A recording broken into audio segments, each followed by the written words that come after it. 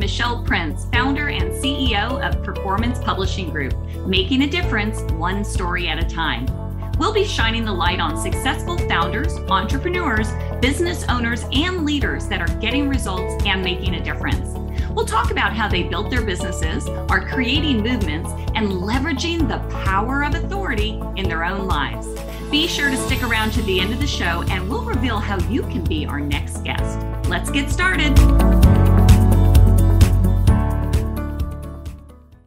Hey everybody, it's Michelle Prince with the Power of Authority Spotlight, where we shine the light on successful entrepreneurs, business owners, leaders, and founders who are doing incredible things. They're huge results, but they're making an impact along the way. And our guest today is somebody you're going to learn a lot about communication and all kinds of great things. But first, this episode is brought to you by Performance Publishing Group. Performance Publishing Group provides done-for-you publishing services for people that have a story.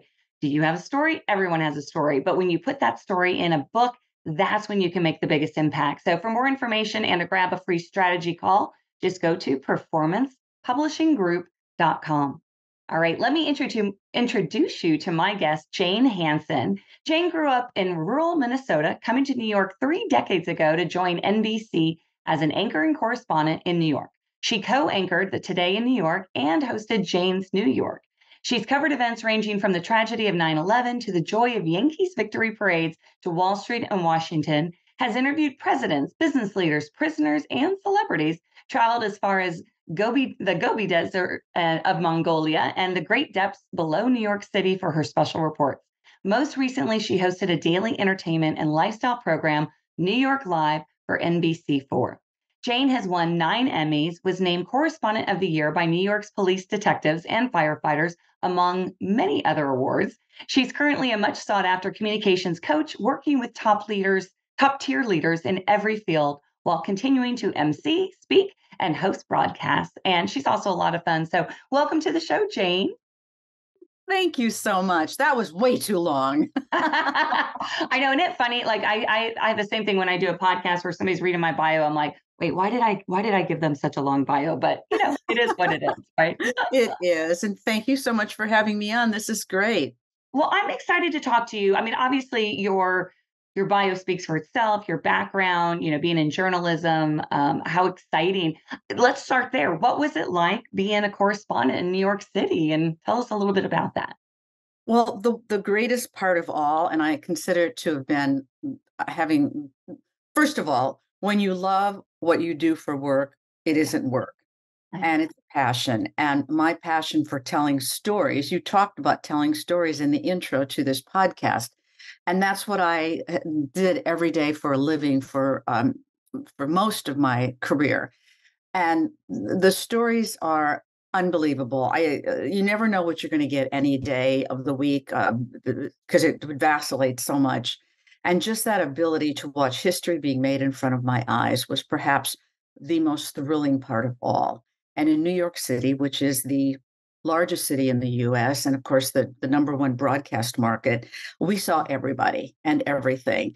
And the last show that I did, or the show that I have my own called Jane's New York, allowed me to travel all over the world because it was based upon the premise it had to have a connection with New York. Well, where can you not find a connection to New York in the world? So I'd come up with these crazy ideas and they go, okay, go for it. Hence, I'm on a dinosaur dig in the Gobi Desert of Mongolia, which was really super cool. And we found 4 teenage dinosaurs all facing in the same direction, which clearly indicated some colossal catastrophe. So that was pretty exciting. Of course, when we're on a former Soviet helicopter that's flying there, that's got a fuel tank on board and pilots that are smoking, you're kind of wondering if you've taken your own life in your hands. But we landed safely. We made it. So I just have had it's been that part of my life was truly amazing. And when you come from a little tiny town on the prairies of Minnesota, my hometown is very close to the setting for Little House on the Prairie, for those of you who might remember that. I do. Yes, you could see prairie. You just saw the prairie in any direction. We didn't even have a stoplight in town. And to go from there to New York the contrast was quite inconceivable. But It was my thirst for knowledge, my curiosity, and my wants and need to see the world that brought me there. So it was great. That Wonderful. is so exciting. And I shared with you before the show that my son is in New York and he also had that dream to, live in New York in the city. There is no other place like it. And but for you, what I love is and how exciting to go on all of those trips. And I can't even imagine the people that you've met and talked to. But what you said about stories, I mean, that's everything, right? We connect through stories. About media knows that better than anyone. And what are some? Give me an example of a story or two that has just like really it's stuck with you even all these years later.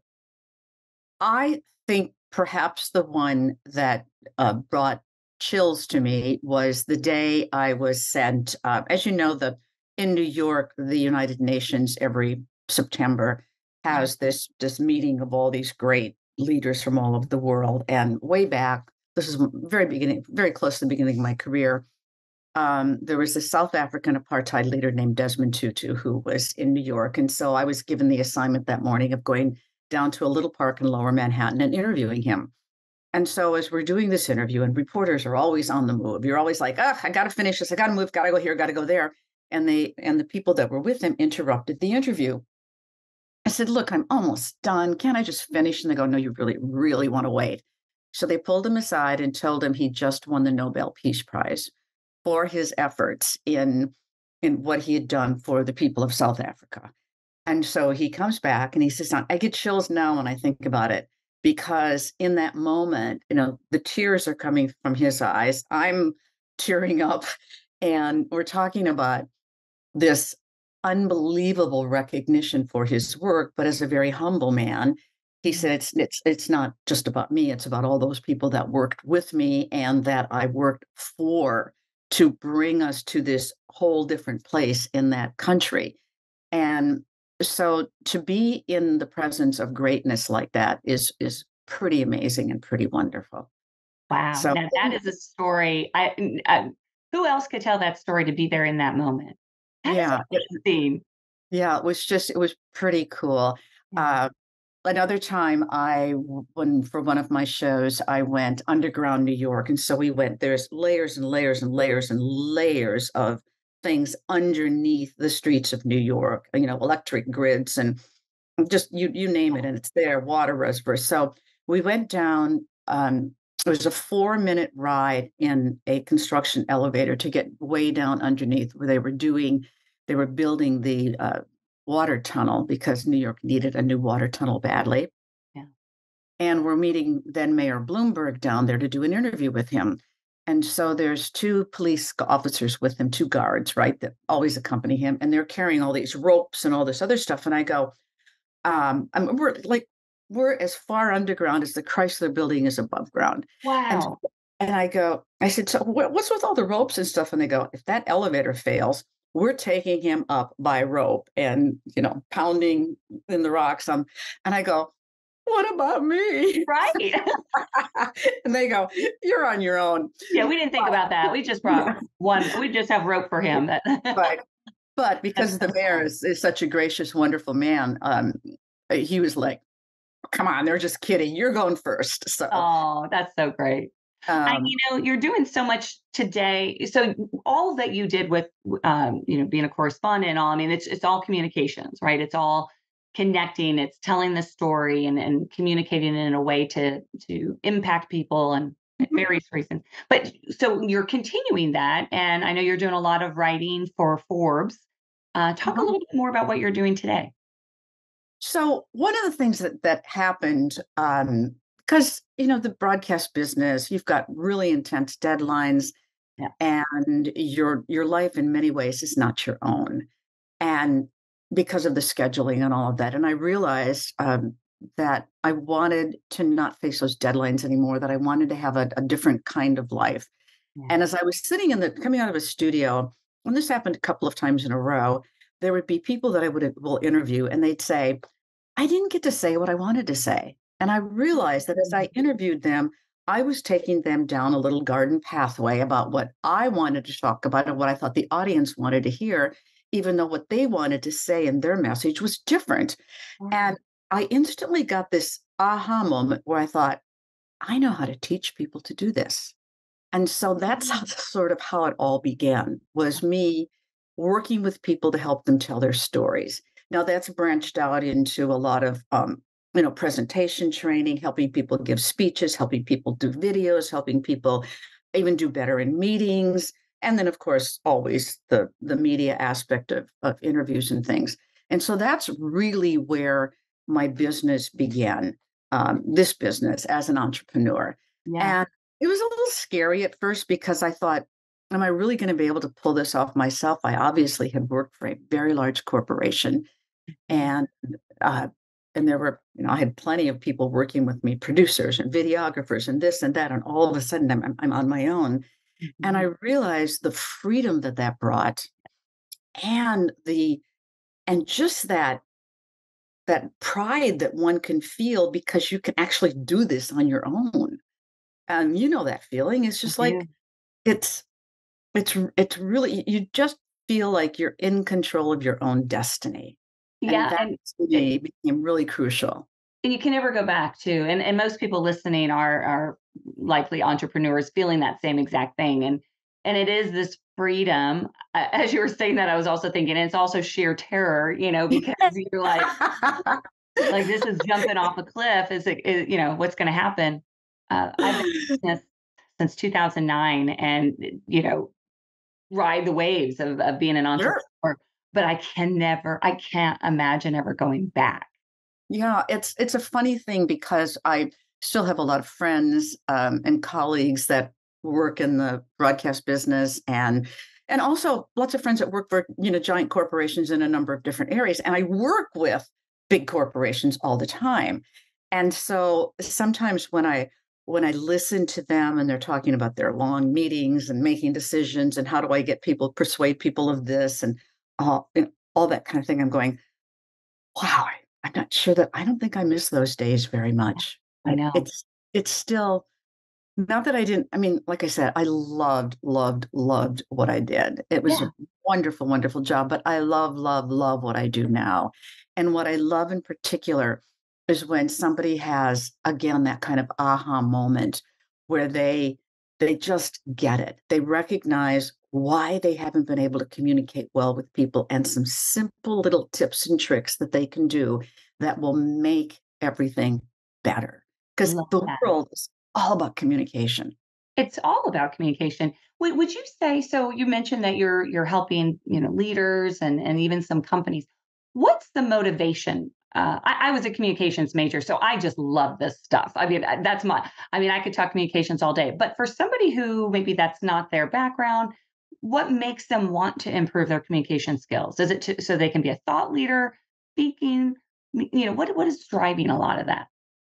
Oh, I think it's all of the above, but I think it's really about understanding that in order to achieve your goals, whether your goal is better performance, better production, having greater ROIs, getting the best work out of the people that work for you or with you, you have to be able to motivate them in a way that involves great communication. And that's where I think it comes from. Um, and also, it's about telling your own story. A lot, especially when I'm doing the media work with people, with companies, it's about, they have to tell their story so that people understand it. I love using this quote from Maya Angelou, which is, people will forget what you said, they'll forget what you did, but they will never forget how you made them feel. Mm. And when you make people feel something, you instill some passion in them or some motivation or some inspiration. When you can do that, you can actually move mountains. Oh You my can gosh, you can yes. completely change things. And that, when I get people who I've worked with who write to me or call me or text me and say, I nailed it at this speech, and people really now understand why we're doing what we're doing, Mm. even when it's really tough conversations. Yeah. And at the core of it, at the very core of it, and I think this is crucially important in our world today, is about respect, Mm, right? yeah. Not a lot So of it going around on social media, very, depending on. that would be true. Yeah. Okay, a lot to unpack there. I want to start with what you said though about the stories, and definitely you and I are kindred spirits because that's my passion is to help people to tell their stories, and I love that you're helping them do it in a little bit of a different way than I am. But I help people with their stories through publishing them and getting it out there, and Mhm. because I believe, and it's not about us, right? Our stories ultimately, whether you're saying it from a stage, in front of a camera, in a book, on a podcast, it's not for us. I mean, we have the story, but our stories are intended for others because Mhm. we connect through story, we learn through story. We want to know, like, wow, she left a career and started her own business, and if she can do it, I can do it. So I love that you help people to do that. I also want to unpack the respect piece because this goes hand in hand, and especially whether no matter if you're working in a company, if you're especially if you're a leader, you have to know how to communicate with respect. So do you want to talk about that? Share a little bit more about what you think about that. Well, I actually did a story for Forbes recently that, and my stories or my columns are supposed to be really about women and communications. And it was about a study that actually had been done with particularly younger workers. Mm, And the study basically said these younger workers, many of them the Gen Z era, which means they're in their 20s, early 20s, just beginning their work careers, little bit of millennials who felt like they weren't getting any they weren't getting accolades or praise when they did something well, and they were getting a lot of negative criticism without there being kind of instruction or concrete. There's a difference between bad criticism and concrete criticism, and mhm, they just felt that they were completely unappreciated. Now, mhm. think about the difference between how you can talk to somebody when there's been maybe something wasn't perfect, maybe the project didn't come in on time, or maybe the way in which it was done didn't have the desired results. You can go scream at someone and say, why'd you do it that way? What's wrong with you? Blah, blah, blah, blah. Or you can say, let's talk through about why this approach didn't work. What do you think? Showing enough respect to ask their opinion, because they know it didn't work. Of course. But to say, what do you think? Where did we, not dot the I's across the T's? Where did we, not think it through as carefully as we could have? Or maybe it's what would you if we could add to this or redo it? What should we do? How Mm, would we should we have done it? And then also using your own experience to say, I've had this same thing happen in the past. yeah, And here's what I ultimately did and how I was able to use it as a learning experience. Because that's really what you want. You right. can't go back and you can't take it back. You can't take back whatever went wrong. But what you can do is learn from it and say, now we know never to try it that way again. Yes. I love that And because you're so right. And if, any a leader could say, and come out with being aggressive and like, why'd you do it that way? But approaching it with like sincerity and respect and questions, asking them because if that's the other thing as a leader, we need to be pulling out of people, giving them ownership and helping them to learn from whatever they did right or did wrong. But we can't be telling them what to do. We have to be asking and approaching it differently. yeah, and that just gets back to simply being respectful. If you hire somebody for a job, you anticipate that they have the qualifications to do that job, but it doesn't necessarily mean that they know every aspect of it. And if they're young, then and new to that field or new to the workforce or whatever it is, there is a learning curve. And one of the things I did when I got to NBC was because I was really young and there were a lot of very veteran correspondents and anchors and things at this television station. And I knew that I really had to prove myself and I had to do it quickly. So I went to these veterans, particularly when I was covering maybe a story that was a long time New York City story, but I didn't know all the facts. I didn't grow up there. I didn't know all the people involved. And I'd go to them and say, can you give me a quick history lesson? Can you tell me what the really important issues were here from the past? I want to know and absorb as much as I possibly can so that I can do a good job. And I don't think I ever found a person who wasn't willing to help. So I guess my biggest piece of advice is ask, just ask, because you'll be stunned at how people are perfectly willing to help you. And then, later as my career went on, when we'd have interns, for example, coming in, or even today, I get tons of calls and letters and emails from people who say, you reinvented yourself. How did you do that? I love helping them because it's sharing the wealth. Yes. I was privileged enough to have had all these remarkable things happen to me. And I believe it's our duty to give back. And that's what I think, I like doing that. I'm sure you do too. So just from both ends, ask if you need the help and volunteer if you think you can help. That's so good. Yeah. Makes life a little more enjoyable too, right? When we're not thinking about ourselves all the time and we think about others, it just shifts our perspective on everything. Gratitude. I want to talk a little bit to something that you and I actually were just kind of visiting about before we went live. But I think it's important, especially for women who are listening, you know, that it's so easy to be critical of ourselves and, being in the media. How much have you seen that? And when you're trying to help people to present and all that, where does the mindset and those little jabs we give ourselves play into our success as communicators or leaders? We are our own worst enemies. We really are. So I use a lot of video in my work. I video people. I do mock interviews with them, mock presentations, mock speeches, whatever it is. We put it on video and then we look at it. And to a person, they say, I hate my voice. I don't like the way I look. Blah, blah, blah, blah, blah. And I'm going, okay, you only get one criticism, nothing, just one.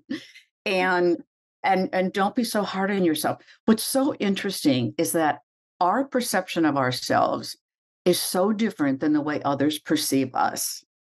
And there's a little thing that I also coach people to do when they're trying to figure out, branding their company maybe, or who am I, or how do I come across? I say, get like people, colleagues, colleagues or peers, friends, family, and ask them each to write down like a sentence of who you are or what your greatest traits are or whatever it is. And people, when you do that, you get back this whole different thing that you will not believe. You're going to be astonished about what people think of you. And I'm going to tell you right now, it's usually a lot better than what you think of yourself. Oh, I'm sure. So, and then if you get that and you look at it and you say, wow, I had no idea that that's how I come across. Yeah. And put that into your psyche. We need to be our own best self-advocate. We need to believe in ourselves, especially if you're going to be an entrepreneur. Oh my goodness, yes. And you got to believe that you have a gift for whatever it is you're doing, or that you have a great idea, or that this is really worth it, because it's important to you. And so you have to let the world know how important it is to you, and that you have to have the confidence and the ability to let it be like that. So, all those outside things that derail us, especially women. Oh, my hair. Oh, my hair today. My hair today isn't perfect, but Both of us said it, but here. Nobody's looking at our hair, and if they are,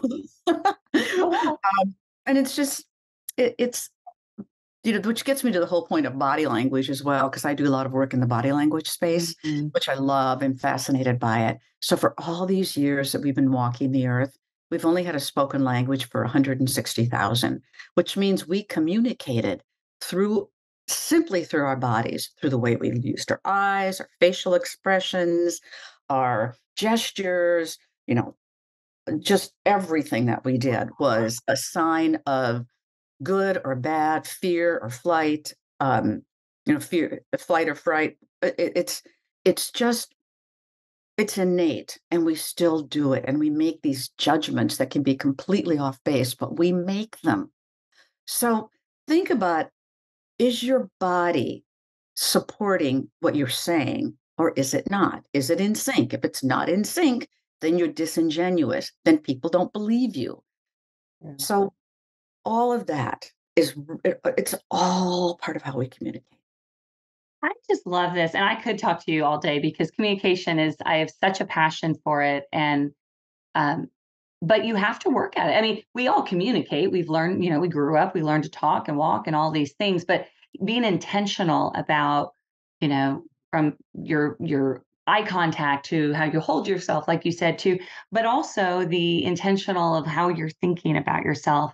And you said that about the belief, and it's a quote I have said it for years, is that people will believe in you to the exact degree you believe in yourself.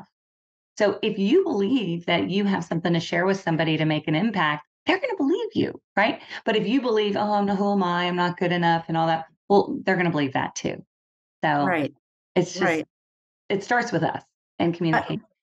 and the one thing that I tell people all the time when they have fear, or they think, there's this whole joke about communications that um, the fear of public speaking is so intense that at a funeral somebody would be rather in the coffin than giving the eulogy.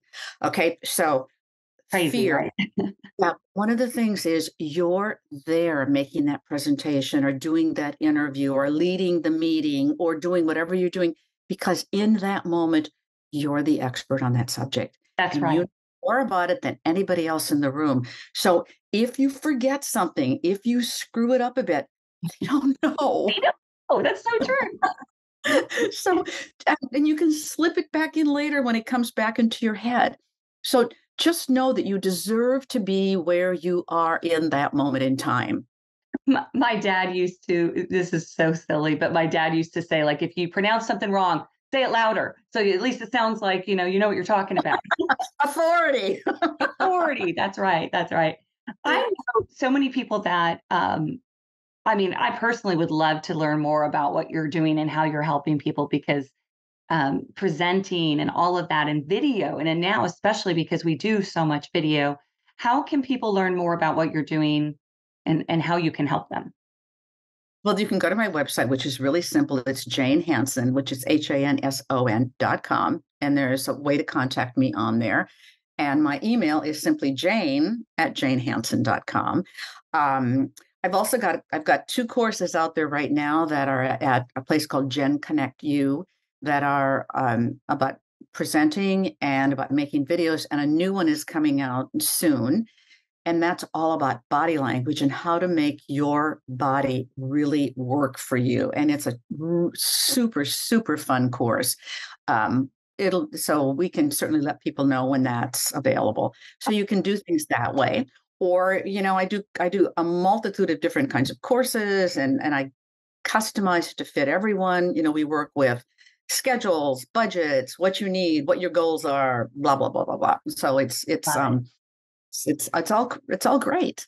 Okay, so And definitely again, reach out to Jane at Jane Hanson with an O, SON, .com, or email Jane at janehanson.com. And the Gen Connect You, I'm going to look into that. That sounds interesting.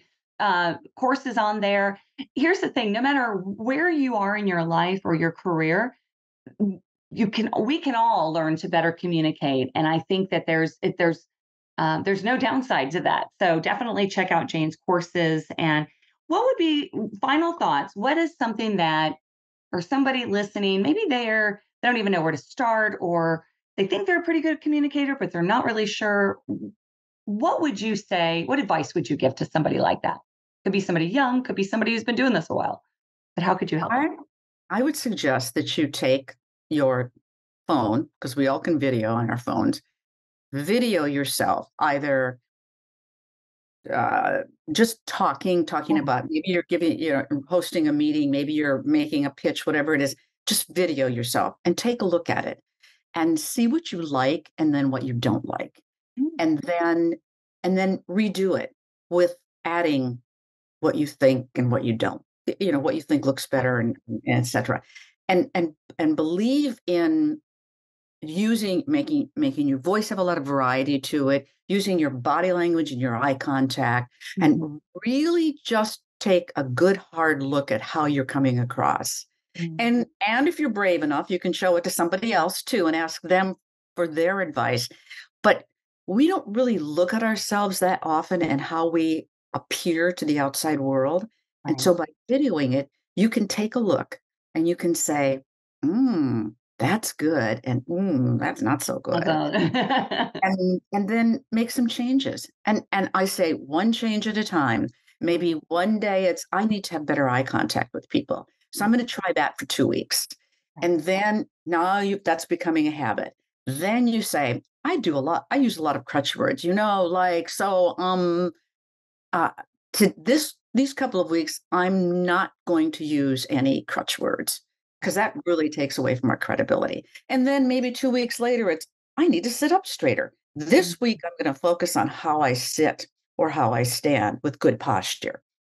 And just little tiny things that build up is what I would do. Okay. I love that. It's so simple because anyone can jump on a Zoom, do it on their phone, and just take that honest look at yourself. That's great advice. Thank you so much. And thank you for being on the show. This has just been such a great conversation. Thank you. I loved it. You're great. Oh, well, thank you. I take a lot. That's a compliment coming from you. So thank you very much. And well, I'm gonna wrap up the show. And I took so much from Jane. I have notes actually here of all these different things, and I'll just kind of my recap of some great advice. Just first of all, ask people for help. People want to help. I mean, people are people, right? I say that all the time. Volunteer, give. We will always have a more grateful heart when we are focused on someone else versus ourselves. I love the advice she gave about, asking the people closest to you or asking, 5 people in your life to what is your greatest asset. That is such awesome advice. And that will help us to see ourselves for who we are and be confident in that, believe in ourselves, because at the end of the day, communication is about serving someone else. And the better we can communicate what we can share with others personally or professionally to help them, the more impact we're going to make. So that's it for today's show, everybody. Make it a great day, and we'll see you next time on the Power of Authority Spotlight.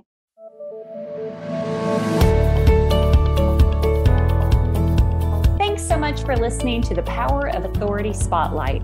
If you are a successful founder, entrepreneur, business owner, or leader that's getting results and making a difference, and you'd like to be on this program, please visit performancepublishinggroup.com/podcast to apply. That's performancepublishinggroup.com/podcast. Also, if you got something out of this interview, please share this episode. Just do a quick screenshot with your phone and text it to a friend or post it on the socials. If you know someone that would be a great guest, tag them on social media to let them know about the show and include the hashtag #ThePowerOfAuthoritySpotlight. I love seeing your posts and guest suggestions. We are regularly putting out new episodes and content, so make sure you don't miss any episodes by subscribing. Your thumbs up, ratings, and reviews go a long way to help promote the show and mean a lot to me and my team. Want to know more? Go to our websites, performancepublishinggroup.com or michelleprince.com, and follow me on LinkedIn, Facebook, and Instagram. Thanks so much for listening, and we'll see you next time.